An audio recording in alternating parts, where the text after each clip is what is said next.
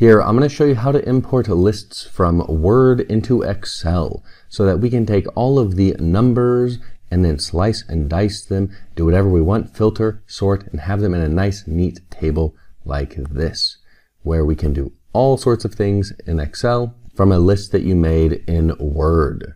And if you enjoyed this tutorial, make sure to check the links below this video for my full courses. They're very thorough and will teach you how to save hours of time in Microsoft Office, especially Excel. Now what we have here is kind of an ad hoc budget where I just input items as they occurred here in Word, but I want to take them into Excel. And the first thing that we actually want to do so that we can separate the numbers and the text out is to sort these items here in Word. And the way that we do that is go to the Home tab and then click A to Z. But it's going to sort a lot of things, and maybe we don't want everything in our Word document sorted, so I'm going to Control C to copy this and put it into a new document. Now we can work with this without worrying about messing anything else up. So we don't even have to select the text. Home tab, A to Z, sort by paragraph, type, change it from text to number because we have numbers in there, then ascending, just fine, OK. And we are good to go. 45, 60, 75, 100, 175, and 1050.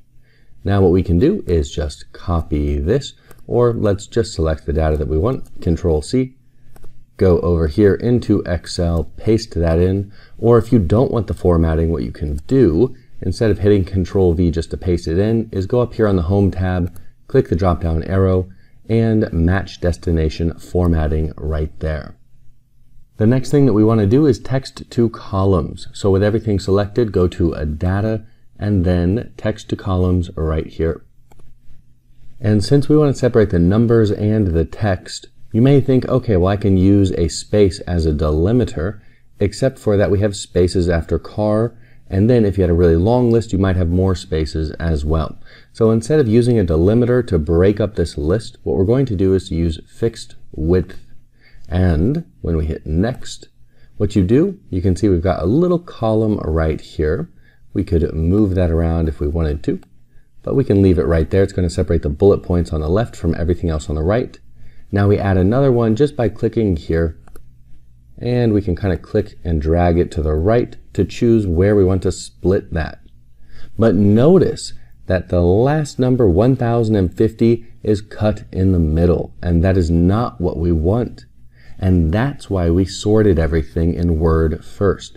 So we can go ahead, close this window and select the first chunk of numbers to work with, do everything, then select the last chunk of numbers, the bigger numbers, to work with to split them up.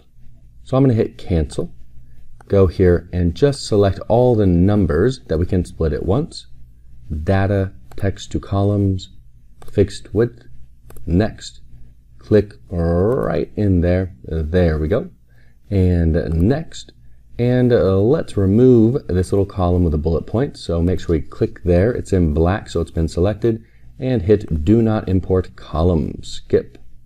Then we can hit Finish.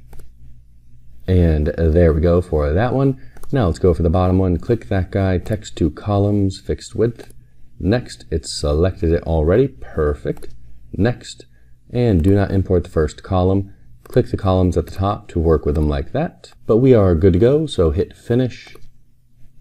And we are almost there. Now, sometimes what happens is the formatting of the numbers or the text can get a bit wonky after that.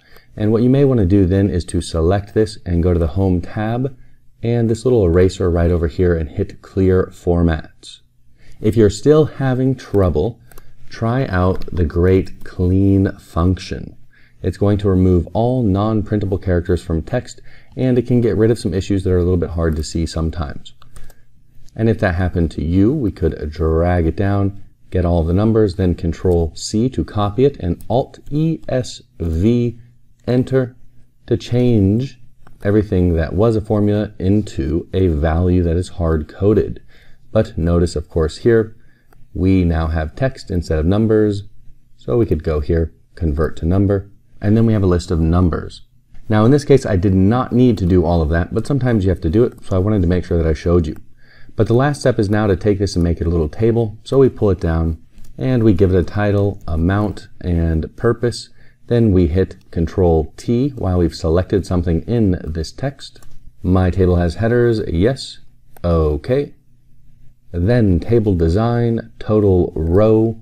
Let's go here, click that guy, make it a sum, delete that, add some formatting here, home tab, $, and there we go.